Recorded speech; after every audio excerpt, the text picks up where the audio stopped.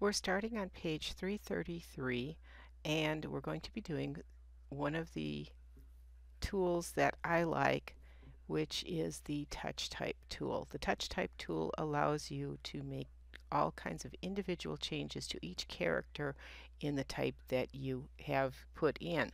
So we're going to first go into our layers panel, and collapsing both side 1 and side 2, I'm going to actually lock those, and same thing with side 3, and I'm going to put in a new layer and call that layer box top.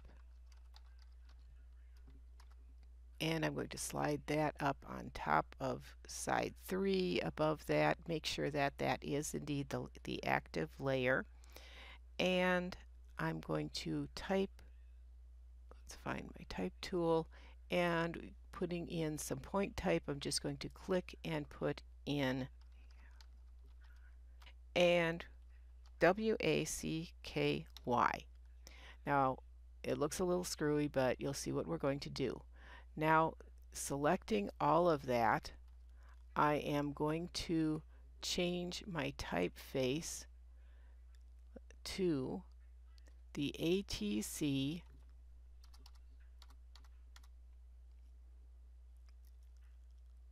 Pyrite Heavy, and I'm going to change my font size to 56.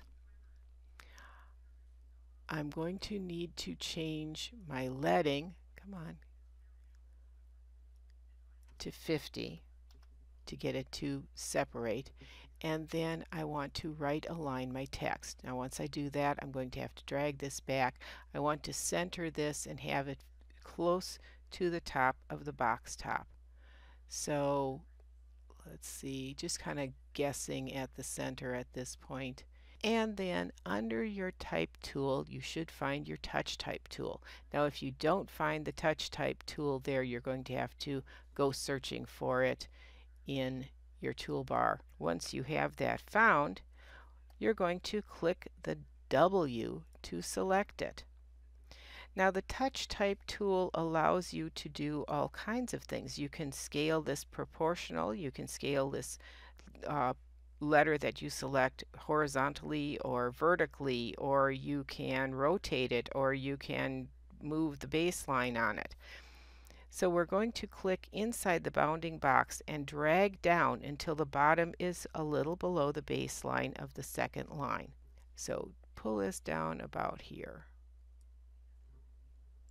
Then we're going to click the proportional scale handle and drag up. Now if you look in your guide, your proportional scale handle is lettered A, which is this one. And if you scale up with that, it's going to pull it proportionally. We want the W to be a little bit higher than the tops of the letters in the first line. So a little bit more than what I did there.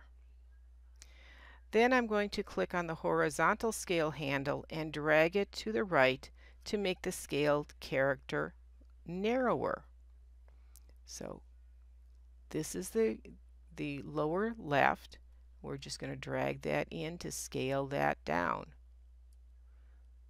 Then go back and pick up your type tool and put an insertion point before that A in the second line, and we're going to tighten the kerning up because you see how far that is apart. So if I go into my character panel, come on, open. It's being this way because of the recording again. And I want to change my kerning. Adjust everything. That's still not, oh yeah, that is doing what I wanted.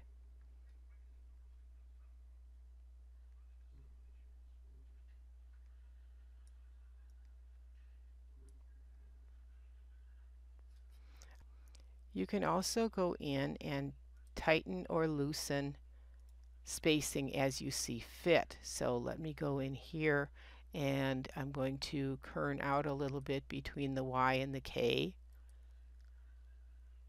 And I think the rest of it looks all right. but we have a little overlapping problem here. So I need to put an insertion point in at the top of my first line. So let me see if I can figure out how to get there. And I'm going to actually use my arrow keys to help me position this.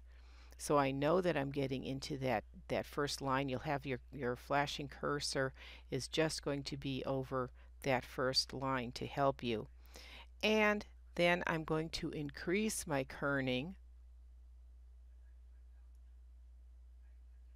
until I have the A where I would like it. So this is a lot of kerning here, people. There we go. Swapping now to your selection tool, you're going to select all of that text, and we're going to recenter that again. Try and get it right in the middle of the box top this time. We're going to go into Window and look for Graphic Style Libraries. And look for Scribble Effects. We can open the Appearance panel and be able to look at the style as it's being applied. Click the top left style to apply it, and you'll see what has been applied in the Appearance panel.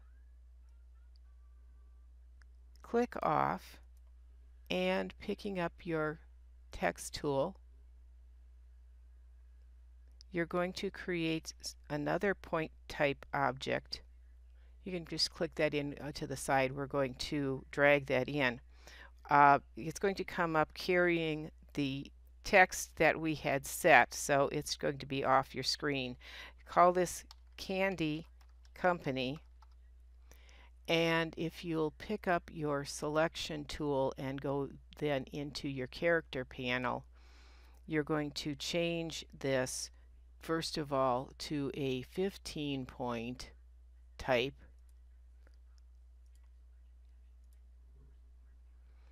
and we want this to be ATC Coral, and pick up Coral Normal, and we're going to change the type fill to the custom pink swatch. And I think we might have to do some clearing up in here. Yes, because it's also picked up some really weird styling in here. So change your horizontal and vertical stretch back to 100%.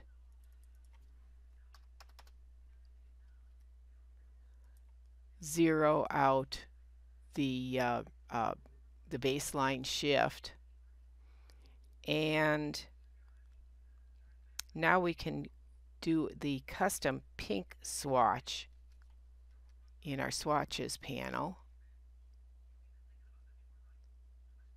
I don't think I've got swatches open right now, so let me go to Window and get my swatches and pick up that custom pink.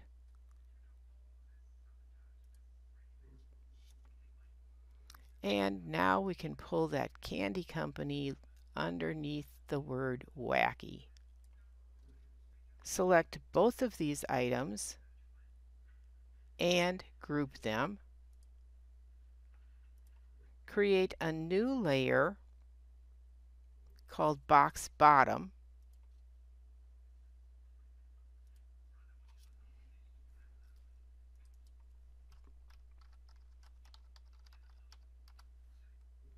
Leave that above the box top, and now select the group on the box top layer if you let that drop, and click on the selected art icon and hold down your Alt key and drag to box bottom. That's going to should create a duplicate of that group. Yes. And then, let me zoom out. We can drag that to the box bottom and center it there. So I'm just going to hold my Shift key down so that I can drag that straight down to the box bottom. And I need to go into my Layers panel and lock box top. Good place to save.